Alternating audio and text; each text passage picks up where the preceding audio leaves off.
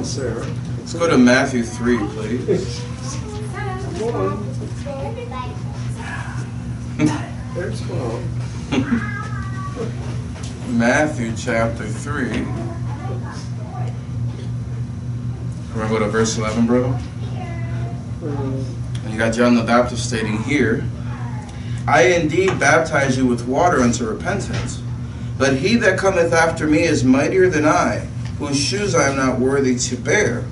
He shall baptize you with the Holy Ghost. So it's talking about the Lord Jesus Christ, and we saw that baptism earlier in this series. And with fire, as in he shall baptize you with fire. That's what that's saying there. Colon, so it's going to describe this. Whose fan is in his hand, and he will thoroughly purge his floor, and gather his wheat into the garner, but he will burn up the chaff with unquenchable fire. Let us pray. Heavenly Father, we thank you for this morning, Lord, and we thank you for this chance for us to come together here at Bible Baptist Church to learn more about you and your word. And Father, just ask that you fill us with the Spirit of God to be able to illuminate us with regards to the being baptized with fire, what that's referring to. And Lord, we give you thanks and praise for all things, especially for the salvation that was given by your Son, our Lord and Savior, Jesus Christ, in whose name we pray. Amen. And this morning we'll continue our series here on baptisms. And we see here in verse 11 that John the Baptist actually gives 3 baptisms in total. He mentions his baptism with water unto repentance. He mentions being baptized with the Holy Ghost by Jesus, and then also being baptized with fire, which is something Jesus does. Okay. You might think, well, is that the same thing as being baptized with the Holy Ghost? I know I've heard from certain groups that being baptized with fire is the same as being baptized with the Spirit. Okay. Well, let's think about that. Go to Acts 1. Acts 1. Let's see if we can get some clarification here from the one who's doing those 2 baptisms there. Acts 1 and verse 5. We'll notice that the Lord Jesus Christ says here, and he says, For John truly baptized with water, but ye shall be baptized with the Holy Ghost not many days hence. And notice the Lord is mentioning the baptism with the Holy Ghost, and that's going to come very soon. It's a reference to Pentecost. And notice he doesn't mention being baptized with fire. So he himself makes a distinction between the 2. They are separate baptisms. They are not the same. Okay. But Manny, I thought it talked about fire in Pentecost. Acts 2, verse 1. And when the day of Pentecost was fully come, they were all with one accord in one place. And suddenly there came a sound from heaven as of a rushing mighty wind, and it filled all the house where they were sitting. And there appeared unto them cloven tongues, notice, like as of fire, not actually fire. And it sat upon each of them. Okay. So Pentecost is not the baptism with fire. That's being baptized with the Holy Ghost, baptized with the Spirit of God, as we've discussed. So then the question becomes, what is this baptism with fire? And John the Baptist actually told you in verse 12.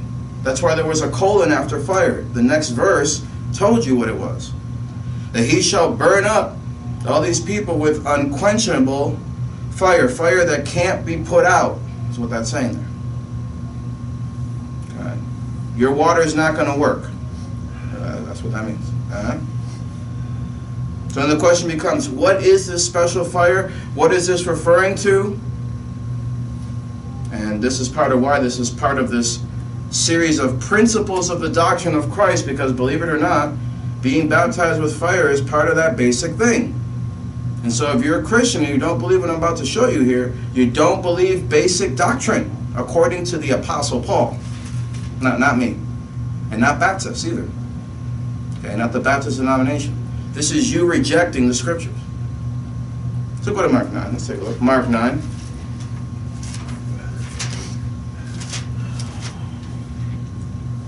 Very basic thing. Okay. Mark 9 and verse 42. The Savior was the one who's doing both of these baptisms, the baptism with the Spirit and the baptism of fire, right? He's the one that baptizes with fire. He says in Mark 9 verse 42, And whosoever shall offend one of these little ones, talking about children here, that believe in me, it is better for him that a millstone were hanged about his neck and he were cast into the sea. And if thy hand offend thee, cut it off. It is better for thee to enter into life maimed than having 2 hands to go into hell, into the fire that never shall be quenched. What is that? It's unquestionable. Yeah. Where the worm dieth not, and the fire is not quenched. So I guess the baptism with fire is talking about hell. We can keep repeating. We can say, if we were to continue to verse 48, you would see that the Lord repeats it again, because really Jesus Christ preached about hell more than any other preacher. And he preached about heaven more than any other ones too.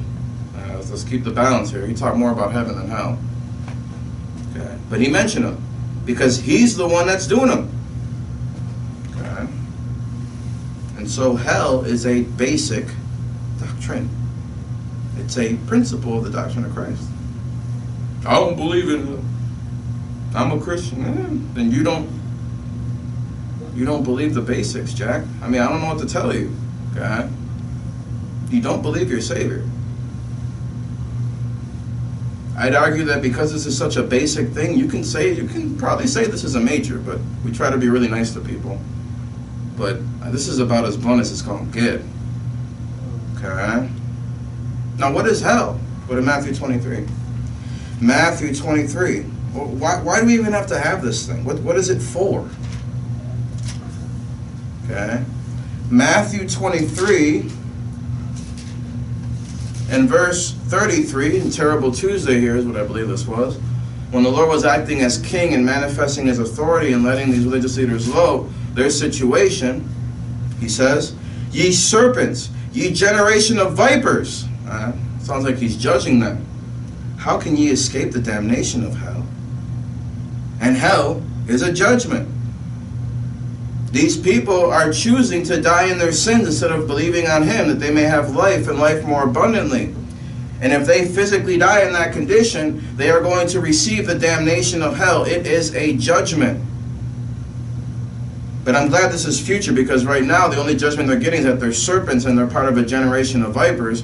Maybe they can change if they listen and receive that truth. And receive John the Baptist's baptism. We'll see what that is later on in the series. That was their problem. They didn't receive John in the beginning. In fact, Jesus brings them up. If you don't receive things the way God gives them to you, you won't receive them. It's God's way. It's not your way. Okay? This isn't Burger King. Okay? Have it your way or whatever. This is biblical truth. Okay? So this judgment exists so that people who die in their sins, they go there. So if you don't believe in hell, there is no place for them to go. There's no judgment for that. See how much of a big problem that is? How are you going to explain that?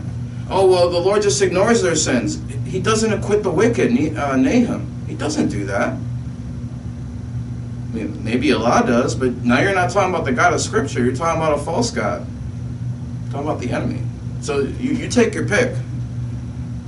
But this is the situation. Okay? You know, Pastor Son often talks about the devil being as real as God. Well, guess what? Hell is just as real as heaven as well. They go hand in hand. No wonder why the devil doesn't want you to believe in hell, because he's going there. And misery loves company. So you want to be with him? Agree with him. That's all you got to do. Okay.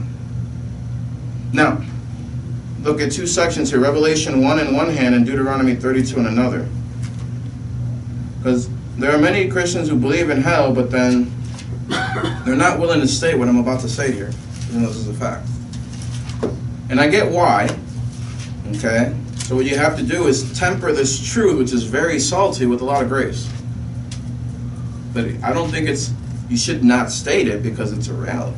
Okay? Revelation 1 and Deuteronomy 32. So in Revelation 1 and verse 18, Jesus Christ once again says, I am he that liveth and was dead, and behold, I am alive forevermore, amen. And have the keys of hell and of death. And if you thought the devil had the keys, he don't. He lost them at Calvary. He had to pass them to Jesus, who now has all power and authority in heaven and earth and all that. So if Jesus has the keys, he's the one that lets people in, isn't that right?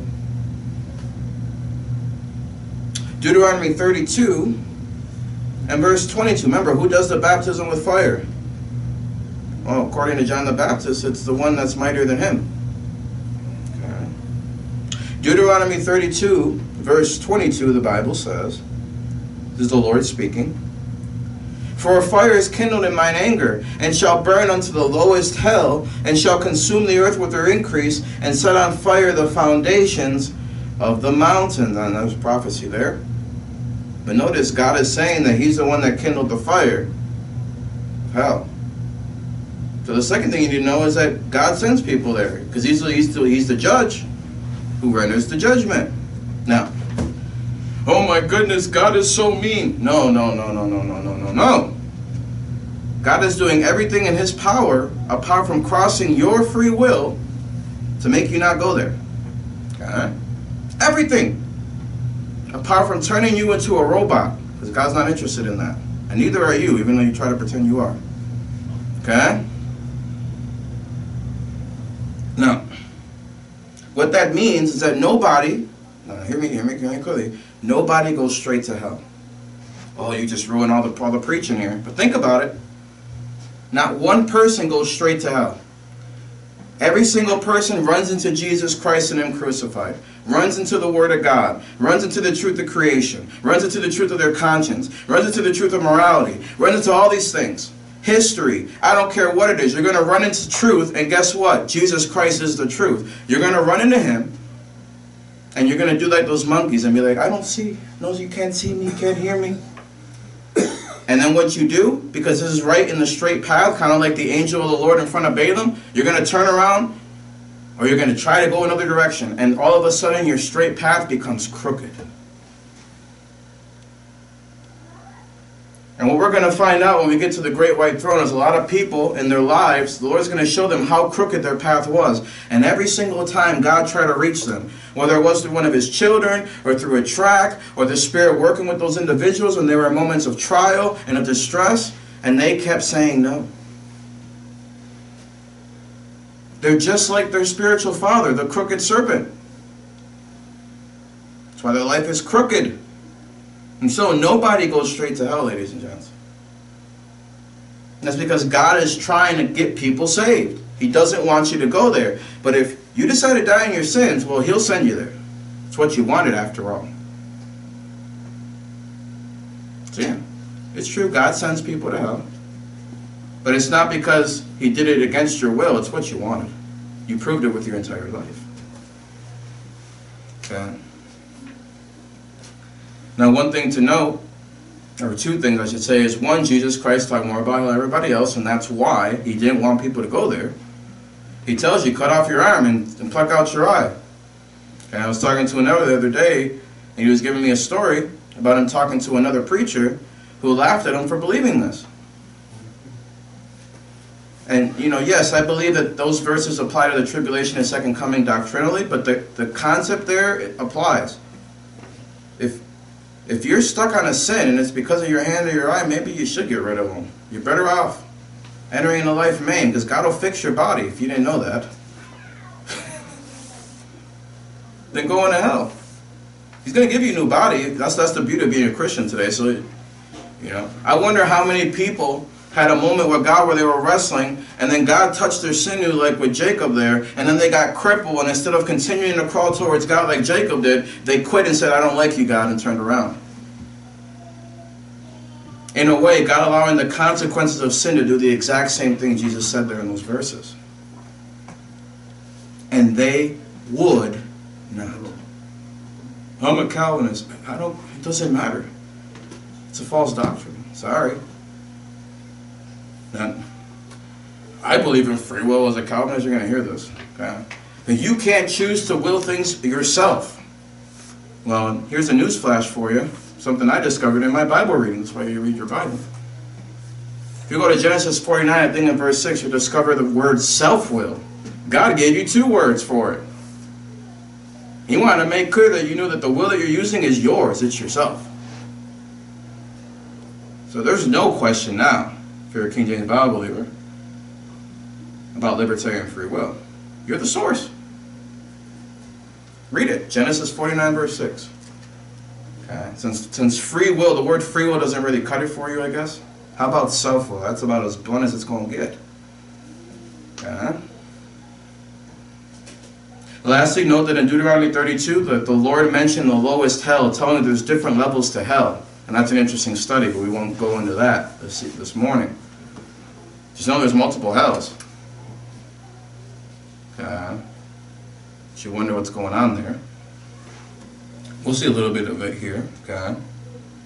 Now, we see that it's a judgment. We see that God sends people there. Now where is this place?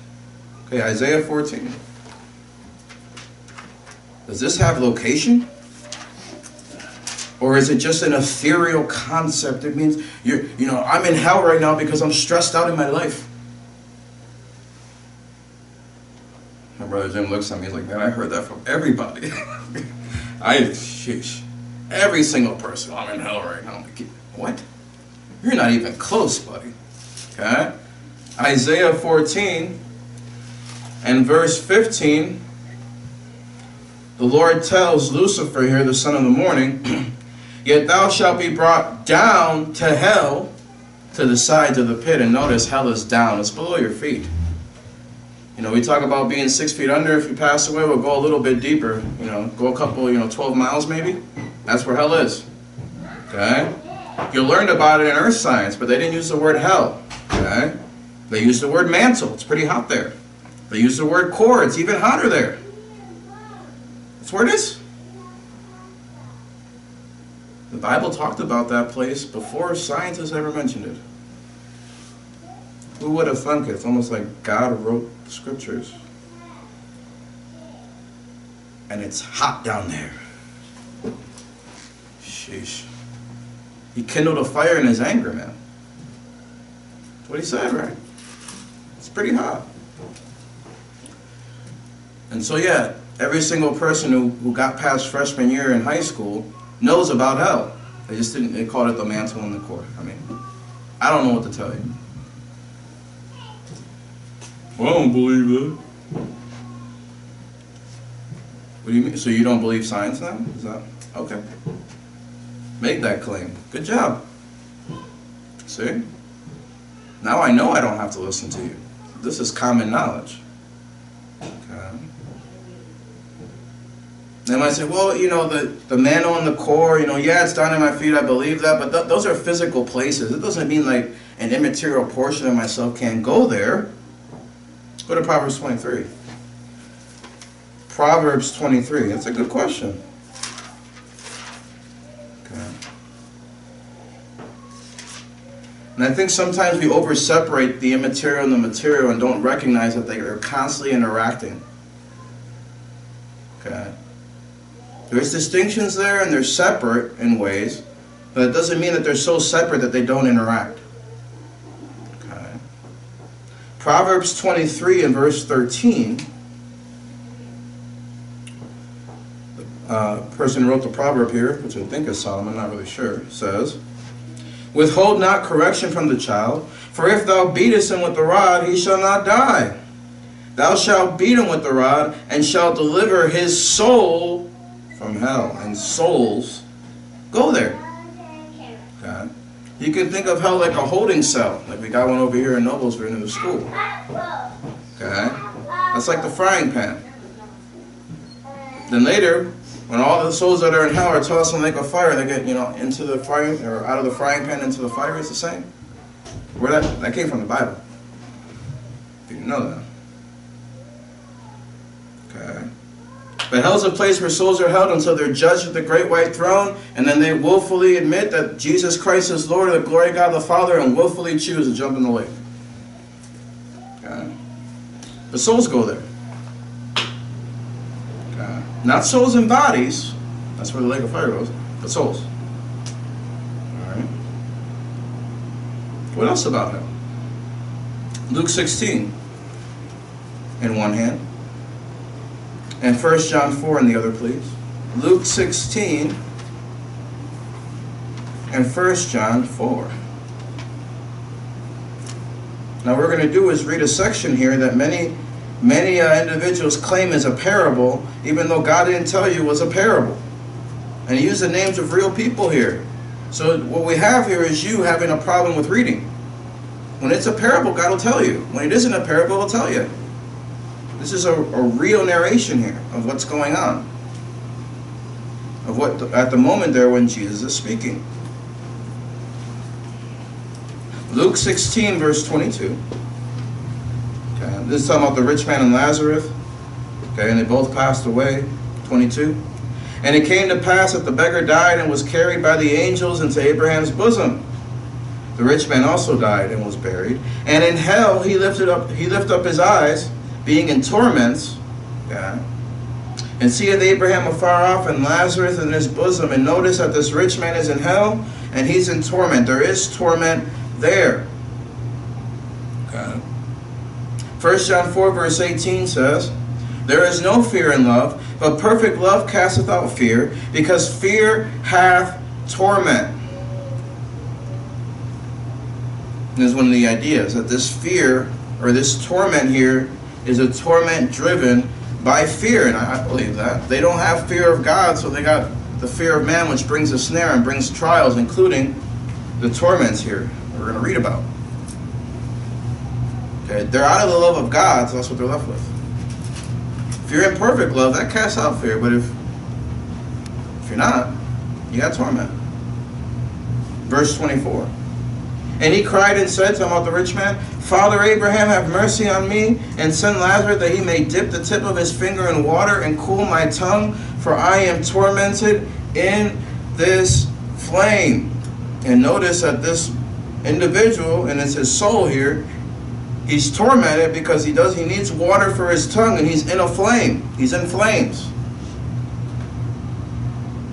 Like I said, the man on the Korah hot. They might say, wait a minute, but that's physical fire, man. How does that mess with the immaterial? That's a great question. Okay? And this is why there's two views that exist out there amongst Bible believers, and you decide what you believe here. Either way, there's torment going on. And that's not good. All right? Some people consider the water here being a lack of the Word of God, and the flames a manifestation of their fear. And so they're tormented in their soul because of all these things that they're reflecting upon, their lack of the Word. They're probably thinking about their lives and it's bothering them. Okay? The isolation. I've heard some Christians try to say that the person being tormented in flames have to be directly in the flame, but the flames around them. I don't know where they get that, but I guess it's possible. Okay? Point is, they kind of take all this and look at it as a spiritual thing because it's dealing with the soul. And I could kind of see that, but then that eliminates the idea that the hell's right under your feet. Okay? It loses its physical location, which you can choose to do. As long as you believe it has a location of some kind, because I don't think physical space is the only space, but now we're getting into the deep end. Okay? Or you can take it as it is. And then let me help you with this. Okay? Every single Christian who believes that they are a body, soul, and spirit believes that man is more than just a material. In fact, 2/3 of him is immaterial. And we know from experience that my soul controls my body. Okay? Right? Now, have any of you had pain before? Pretty sure everybody has. Okay.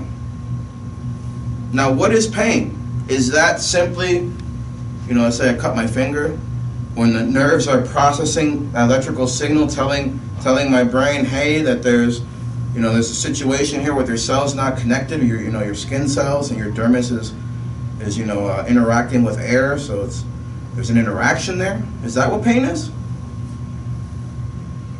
Or is pain the result of processing that physical interaction in your soul and recognizing it as pain? Now we're getting into philosophy here.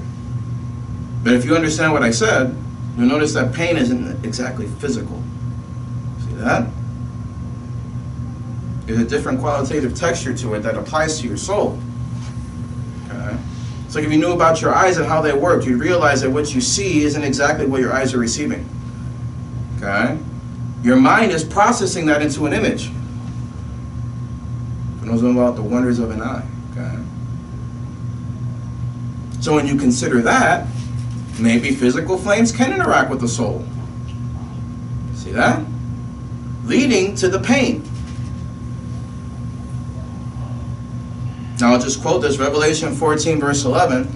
It tells you that there's no rest day or night in this location. There's no rest there. You don't have security there. You don't have hope. You don't have peace through the burning of your sin. You're living in fear. See how all this ties together?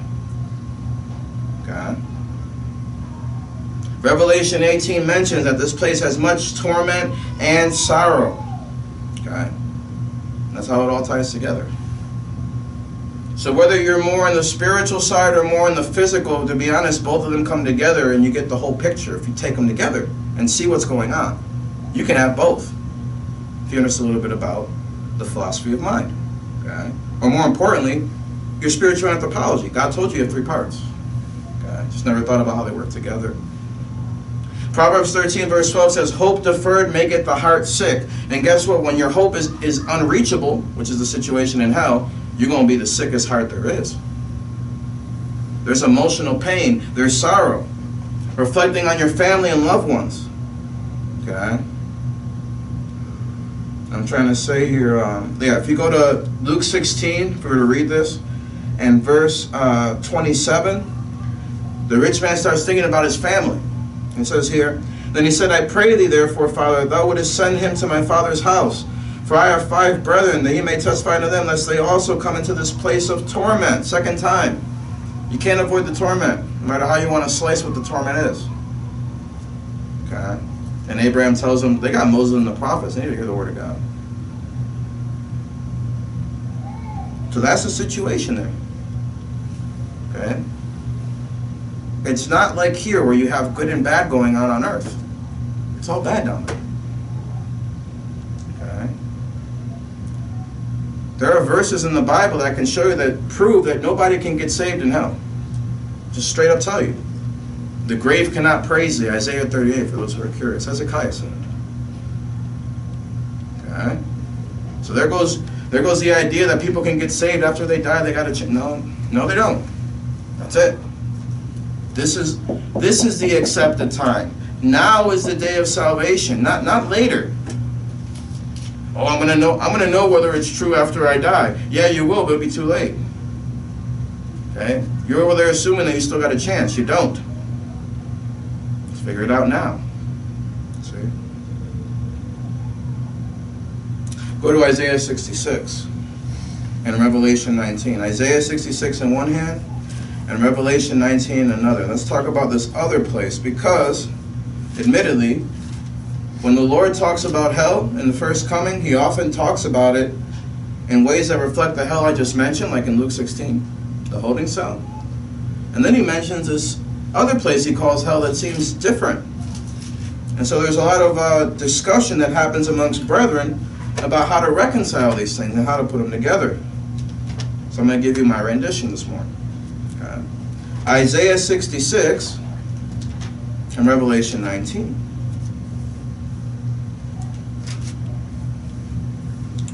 Isaiah 66 and verse 23, prophecy here talking about what's going to happen there in the millennium. And it says, and it shall come to pass that from one new moon to another, and from one Sabbath to another, shall all flesh come to worship before me, saith the Lord. And they shall go forth, and look upon the carcasses of the men that have transgressed against me. For their worm shall not die, neither shall their fire be quenched. Notice, Jesus quoted that. But notice that's why the place he was talking about was, and he was talking about chopping off your actual hand and your actual eye, because the place will be there and people can see it in the millennium. You know, the closest I get to hell is if I'm near a volcano, I guess. That's because of all that magma went up, lava went up 12 miles. I don't have the capacity to go down Mariana Trench and get down there. Okay? To hear, and people, there are stories about that, by the way. They can hear screams down there, very interesting stuff. Okay? And they shall be an abhorring unto all flesh. And you're wondering, what's going on here? Okay? kind of hell is this? It's a good question.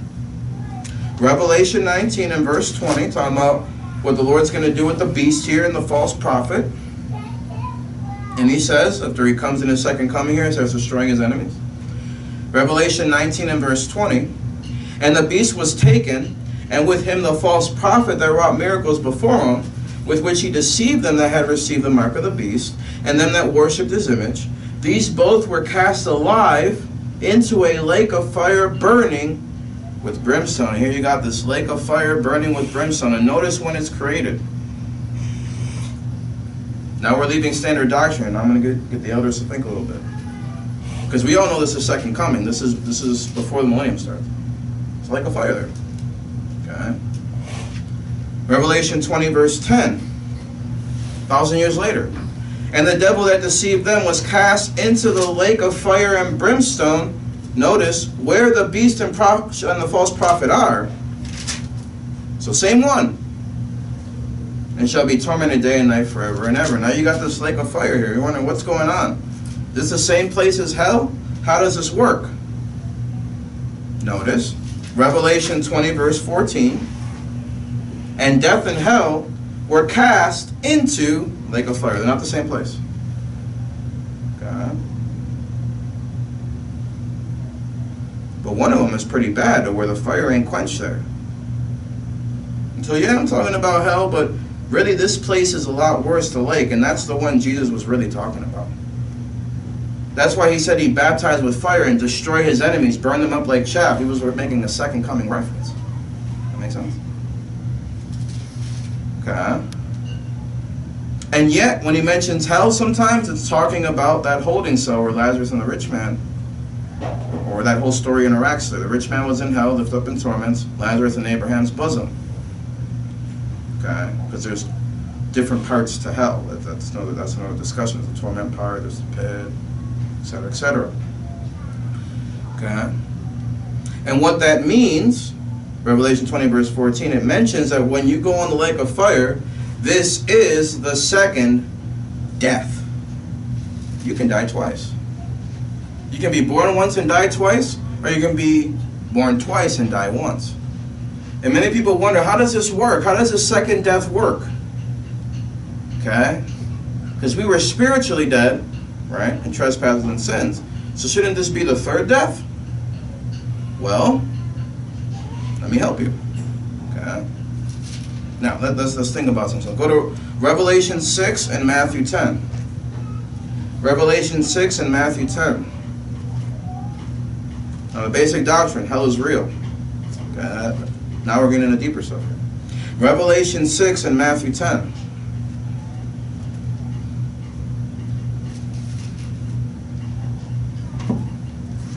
How do I know when Jesus is talking about one of these places compared to another? How do I know which is which? It's a very good question. Okay. Well, in Revelation 6 and verse 8, if I could find it here, I want you to notice that with the fourth seal here, it says, and I looked, and behold, a pale horse, and his name that sat on him was Death, and hell followed with him.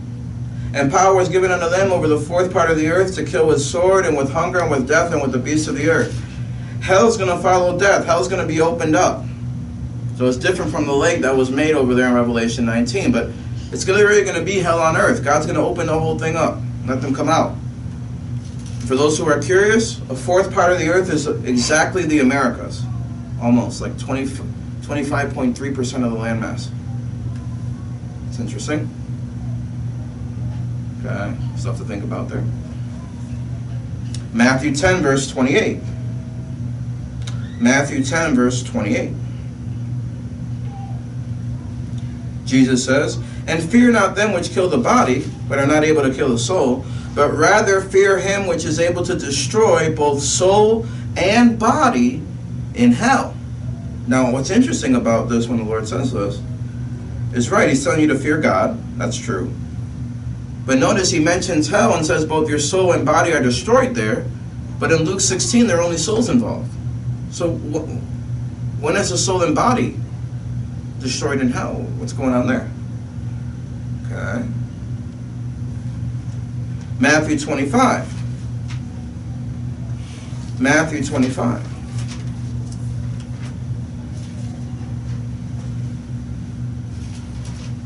Matthew 25, verse 41, judgment of nations, right? Then shall he say also unto them on the left hand that didn't decide to help the Jews. This is all after the second coming, right? Okay. Depart from me, ye cursed, into everlasting fire, prepared for the devil and his angels.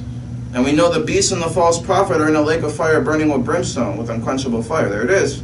It's everlasting. It started, never end. 46.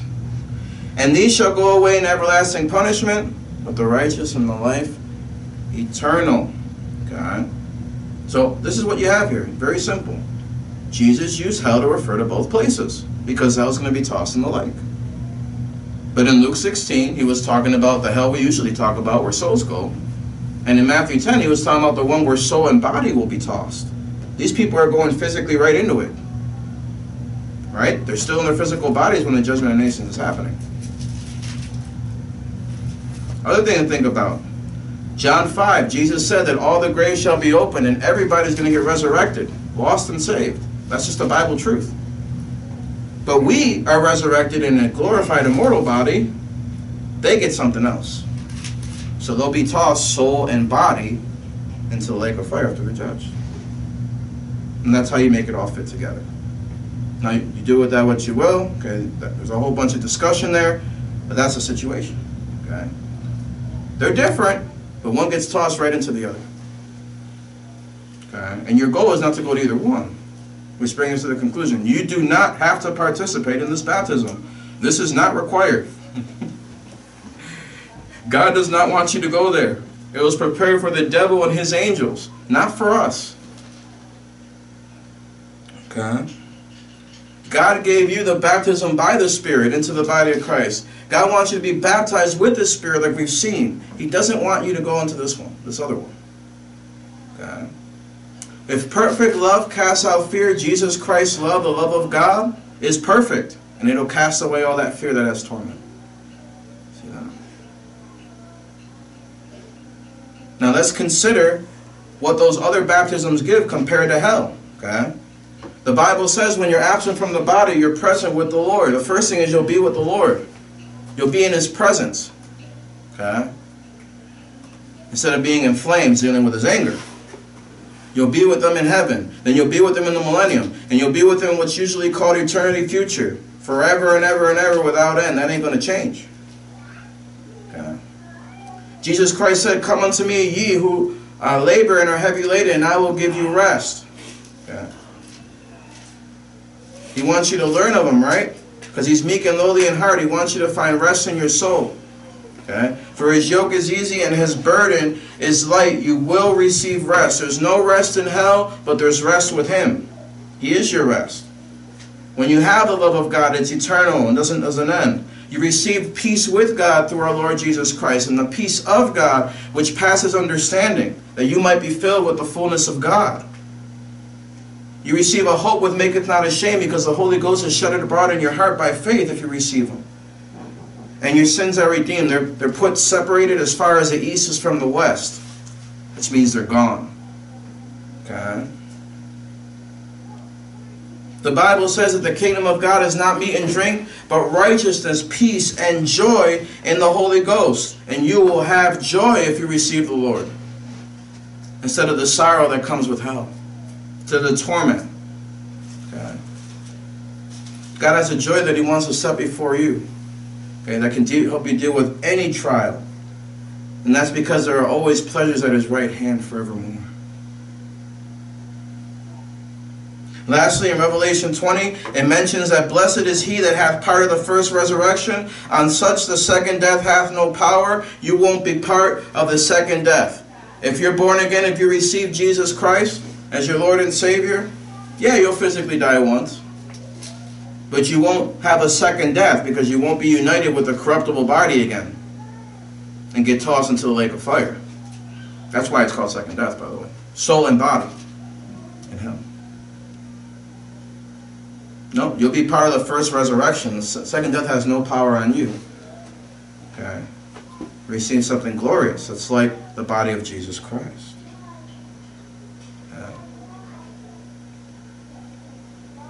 Now, understanding that, you need to recognize something. The Lord, He's not slack concerning His promise, as some may count slackness.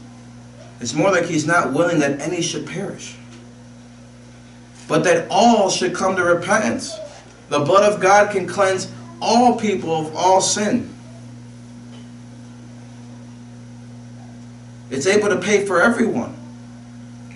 Not one single human being has to go to hell. Okay. And that's why the Apostle Paul, and hopefully you, Christian, are going around testifying both to Jews and Greeks, Jews and Gentiles, repentance toward God and faith toward our Lord Jesus Christ. And you're telling people, are you saved? Are you born again? Have you repented toward God? That means, have you turned to God and told Him, look, be merciful to me, a sinner. I get it, Lord. It's not that I do sins and I make mistakes, but I'm decent. No, I made those choices. It's my fault. I'm going to stop blaming my environment, stop blaming my wife or whomever else. It's me. I did it. I'm a sinner.